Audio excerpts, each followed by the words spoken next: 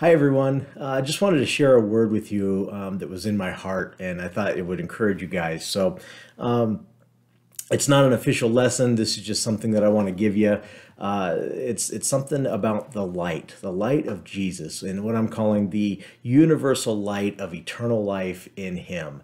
Um, as you know, we're the light of the world, and we're supposed to be shining the light of Jesus to the world. But I wanted to talk to you about where that light came from and the origins of that light and what that light actually is. And then those who believe in that light can now have that light dwelling in you, in us, those who believe, and then that light shines out to the world. So it's a really neat concept. I've always loved this idea, and it's just stirring up inside me. So I thought I'd just share it with you guys. It starts in Isaiah 48. I wanted to read a couple of passages from Isaiah 48. Isaiah 48:16.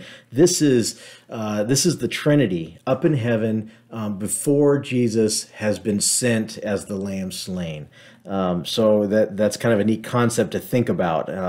These two passages in Isaiah are about the Trinity getting ready to send Jesus in as the salvation of the world. So this is verse 16 of 48. Come near to me, hear this. I have not spoken in secret from the beginning. From the time that it was, I was there. See, this is Jesus talking. This is the word. From the time that it was, I was there. From the beginning, right? And now the Lord God and His Spirit have sent me. So I thought that was really neat. Here you can see the Trinity getting ready to send Jesus into the world for the salvation and reconciliation of mankind. And then flipping over to Isaiah 49, verse 6, this is the Father now talking to Jesus, and He says, indeed, He says, it is too small a thing that you should be my servant to raise up the tribes of Jacob and to restore the preserved ones of Israel. So here he says, okay, it's one thing to send Jesus, His servant, for the salvation of Israel, but He says that's too small of a thing. He says, I will also give you as a light to the Gentiles, that you should be my salvation to the ends of the earth. And I love that. Whenever I read that, I don't know, a couple months ago, and man, it really stirred in my spirit, thinking that this is the universal light, not only to Israel, but to all the world, to the Gentiles as well. He says, I will give you as a light to the Gentiles, that you should be my salvation to the ends of the earth. So this gospel message, this light, is for all who would believe, all who would accept it. It's not just given to only a few select people. It's like shed to the whole world, and God's given everybody the opportunity to hear His light. So that's Isaiah 49. That's kind of a preview before. Now we flip over to John, and we also get a preview of what's happening up in heaven. And he says in John 1, I love John. We're going to be spending most of our time in John's writings. But he says, John 1:1, in the beginning was the Word, and the Word was with God, and the Word was God. In arche, in halagos. I love that. It's in arche. In it, not only the beginning. In arche is like the principle. The beginning. Our minds can't comprehend what beginning is. We know that we can't comprehend anything before beginning, but arche is something before the beginning even, but that's what it's saying. So in the beginning was the Word, who is Jesus. That's the same thing that what he was saying back in Isaiah, where he says, from the time that began, in the beginning, I was there. Okay, so he says, in the beginning was the Word, and the Word was with God, and the Word was God. He was in the beginning with God. All things were made through Him, that's through Jesus, through the Word, and without Him, nothing was made that was made. In Him was life, and the life was the light of men. So what he's doing is he's in the Greek structure, he's actually equating life and the life of men, or life and the light of men, as equal, as the same thing. So here, that's what he's saying here. In him was life, and the life was the light of men. And the light shines in the darkness, and the darkness did not comprehend it. So the light came into the world, and it shined in the darkness, but the darkness didn't grasp it. They didn't lay hold of it. They didn't receive it. They didn't comprehend it. They chose not to receive it, is really what's happening. And then verse 6, he continues, there was a man sent from God whose name was John. Now this is John the Baptist. This man came for a witness, to bear witness of the light. He came as a testimony. He came for a testimony, to bear witness, to proclaim and be a testimony of the light, that all through him might believe.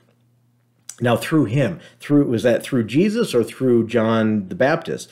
This is actually through John the Baptist, that all through him might believe. And you might think that's kind of weird, that I thought we were saved through Jesus. Yes, we are saved through Jesus.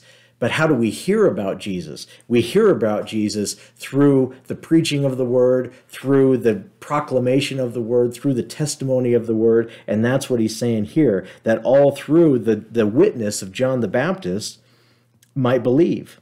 Because that was his mission. That was his ministry, to prepare the way for the Lord. Verse 8, he was not that light, but was sent to bear witness of the light. So this is the light coming into the world, the light that gives life, right? That's what's coming into the world.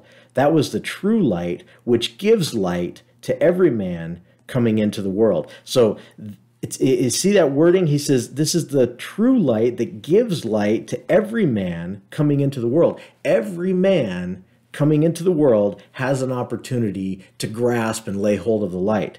But the darkness, those who choose to stay in the darkness, they're not accepting the light and they're not grasping the light. But the light is available to all. And that's this message I want to get across to you, is that the true light was available unto all, and only those who would receive it actually lay hold of that light and get the benefit of the light. But the light is shed to the entire world, to everyone, to every man coming into the world. That brings up in Luke, talking about John the Baptist and his ministry. I want to show you Luke 3, 4 through 6. This is the prophet Isaiah prophesying of John the Baptist. And he says in Luke 3, 4 through 6, he says, the voice of one crying in the wilderness, prepare the way of the Lord, make his path straight. Every valley shall be filled, and every mountain and hill brought low. The crooked places shall be made straight, and the rough ways smooth. So he's preparing this way for Jesus, for the Messiah. Now listen to this. This is verse 6. And all flesh shall see the salvation of God. I love that. That's actually the Septuagint translation is what that is. The Hebrew translation isn't exactly like that, but Luke chose to use a Septuagint translation that says, all flesh shall see the salvation of God. That's the light. The light that's coming into the world is the salvation of God. And it's to all flesh. See, note that. It's to all flesh that they shall see the salvation of God. But only those who accept the salvation and accept the light are made sons of God. So going back to John here, let's flip back over there again. So I just wanted to share that. Okay, so now back to John 10. This is talking about Jesus now, the light that's coming into the world. He was in the world, and the world was made through him, right? Everything that all of creation, the all, was made through Jesus. And the world did not know him. So how upsetting is that he's coming into a world that he created and the world does not know him. He came to his own, and his own even didn't receive him. But as many as received him, to them he gave the right to become children of God, to those who believe in his name. So he says, as many as received him, to them gave he the right to become the children of God. And then he clarifies that those that receive him are those who believe in his name. Those are the ones who accepted the light that came into the world. And the Word became flesh. let's see, let me back up, 13, who were born not of blood, nor of the will of the flesh, nor of the will of man, but of God. That's what being born again means. It means being born of above, born from God. So when you receive the light, you're born again, and you've now become a new creation from above. You're born of God. You're now a son of God. Then 14, and the Word, Jesus, who was in the beginning with God, became flesh and dwelt among us, and we beheld his glory. The glory is of the only begotten of the Father, full of grace and truth. That gives us a glimpse of what the light is. The light is grace and truth. So the light is life. The light is shining out, and we behold that light as being full of grace and truth. So now I want to flip over to John. I'm going to stay in John. We're going to flip over to John 8:12. So this is now John then speaking. Well, this is Jesus speaking, but John's writing. So he says, verse 12, 8:12. Then Jesus spoke to them again, saying, I am the light of the world. I'm the light that came into the world to give you life and to give you the Father's salvation. He who follows me shall not walk in darkness, but have the light of life. So there's Jesus equating light and life. The only way you get life and have eternal life in Christ is to follow him, believe that he is the light, believe that he is the light come to our salvation. The Christ, the Son of the living God. So he is the light of the world. He who follows me. We need to make a decision. The light's been shed abroad to everybody, but those who decide to follow me, he says, shall not walk in darkness. That light expels the darkness. You're no longer walking in darkness. You're walking in the light, and you have the light of life. You have eternal life in him. Then let's go to John 12. He says the same thing. This is right after the triumphal entry, and so it's his last week before he goes to the cross. And he's talking about him going to the cross in the previous verses here. So John 12, let's start with 31. Now he says, now is the judgment of this world. Now the ruler of this world will be cast out. So I want to pause on that, because this word, he says, now is the judgment of this world. But I thought Jesus didn't come to judge the world or condemn the world, but that he came that all might be saved through him, right? That's what he says in John 3. So what's going on here? Why is he saying now is the judgment of the world? What this is saying is that the light has come to all the world. And now it's up to those who see the light, which is every man in the world, it's now up to them to receive the light or reject the light. You have two decisions while the light is shining, to reject it or to receive it.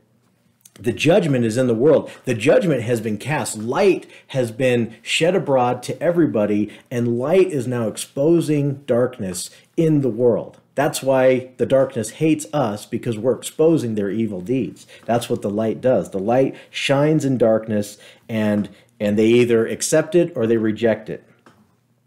So this judgment that's coming on, it's the light that's casting judgment. But that judgment is being suspended. It's been suspended now for 2,000 years, and we don't know exactly how long, but I think it's very close that's judgment, that suspension is coming to a close. And he's doing that because he has shed his light. He is using this time to gather his body, gather the church, gather his family. That's what he's doing right now. So judgment has been cast out to the whole world because the light is shining and exposing darkness. But that judgment, the final judgment, is being suspended until God calls it time and says, okay, now's the time. I have my family, and now he's going to resume the judgment, and that's the second coming of Jesus Christ. So that's what it's saying here. Now is the judgment of this world. The ruler of this world will be cast out. And if I am lifted up from the earth, that lifted up from the earth, that is an analogy or showing that he is lifted up as in being lifted up on the cross. That shows what type of death he's going to have. And listen to this. He says, and if I am lifted up from the earth, will draw all peoples to myself. Now that word peoples, if you notice it in your Bible, it's in italicized. That peoples isn't there in the Greek. It actually says, I will draw all to myself. I will draw all, panta, to myself. So he's drawing all to himself. So this again goes towards a universal gospel of light, that it is not just for certain people, it is for all. And by Jesus being lifted up on the cross, that is the point that he is drawing all to himself.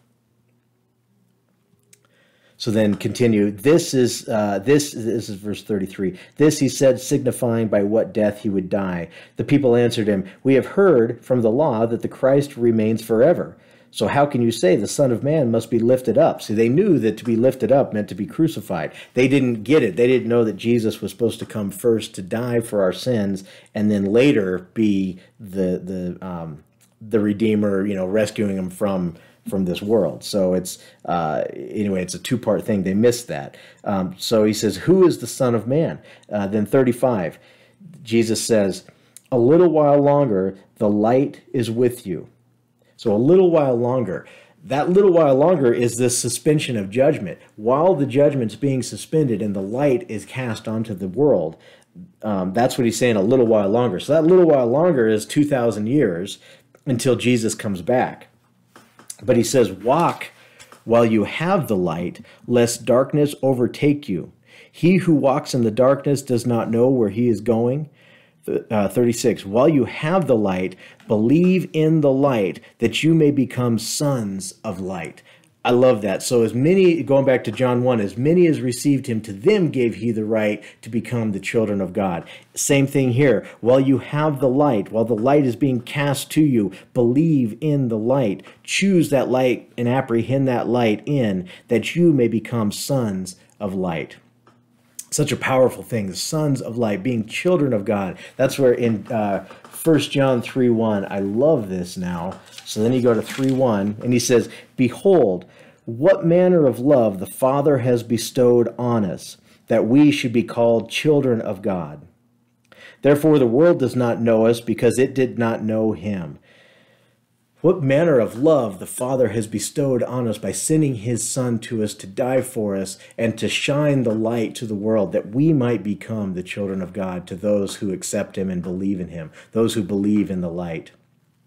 Staying in 1 John, well, let me flip over actually Matthew 5. I want to share that with you. So now that you become a child of light, a son of light, this is now what that means. Matthew 5, Jesus says, Matthew 5:14, you are the light of the world.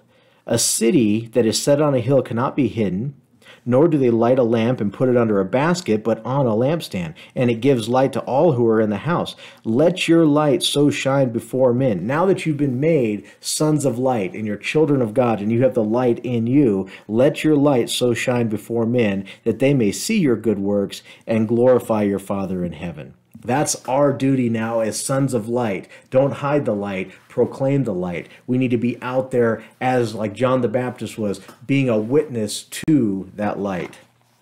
Now going back to 1 John chapter 1. So he starts his first epistle as very similar to how he started his gospel. He says, that which was from the beginning. Remember in his gospel, he says, in the beginning was the word. Now he's saying that which was from the beginning. I believe that 1 John was written after the Gospel of John, so he's just continuing from his gospel. That which was from the beginning, that we know that the Word was in the beginning with God, and before time began, he was with God, and all things were created through him. So that same Word, that which was from the beginning, which we have heard, now he's become flesh. Right? He's seen him. We've heard him. We have seen him with our eyes. We have looked upon, and our hands have actually handled him concerning the word of life. And like we know, we could even say concerning the word of light, because light and life are the same thing. They're interchangeable. We saw that in John in his gospel.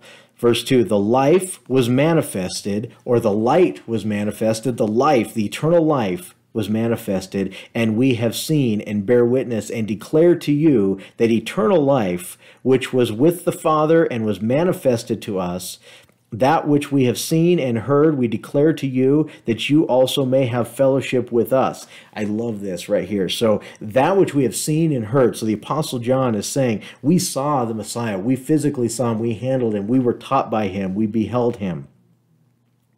And we have fellowship with him because we are children of the light. Now he's saying that we declare to you, we're preaching to you, we're giving you a witness of this, so that you may have fellowship with us. And how do we have fellowship with us? He says, and truly our fellowship is with the Father and his Son, Jesus Christ. And these things we write to you, that your joy may be full. He's telling us right there that we can have a fellowship with the Father and Jesus Christ. And by having a fellowship with the Father and Jesus Christ, we also have fellowship one with another because we're all in Christ. And this is how I want to end, because this is the message that the light has been brought to all, and all who believe are made children of light. And whenever you have children of light, whenever you're a child of light, a son of light, you have eternal life in you, and you're going to be glorified in him, in Jesus forever.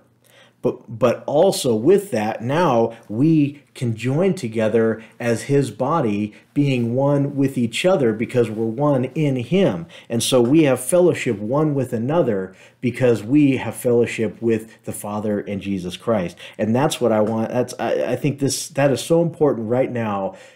This is why I'm saying this, is because we cannot forsake the fellowship of one another.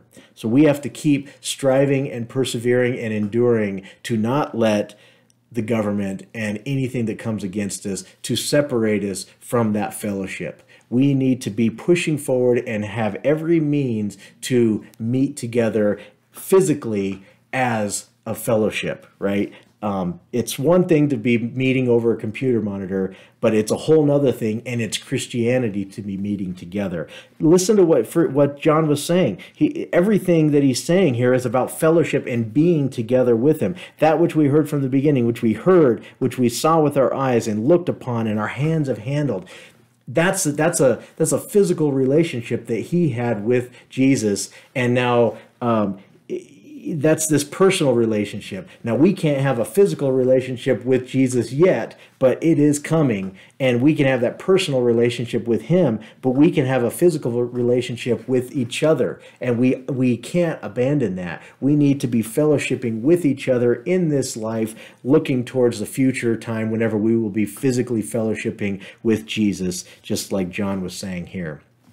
Now, continuing and wrapping up in verse 5 of 1 John, this is the message, this is the witness that I'm sending to you, which we have heard from him and declare to you, that God is light, and in him is no darkness. See, he just was talking about now he's declaring eternal life. Now he turns it into light again, and he says, we declare to you that God is light, and in him is no darkness at all. If we say that we have fellowship with him and walk in darkness, we lie and do not practice the truth, or that practice is we're not committed to the truth if we're walking in darkness and not walking in the light. This was just John showing the Christians at this time who was walking in darkness and who was walking in the light, because there were some deceivers in that time.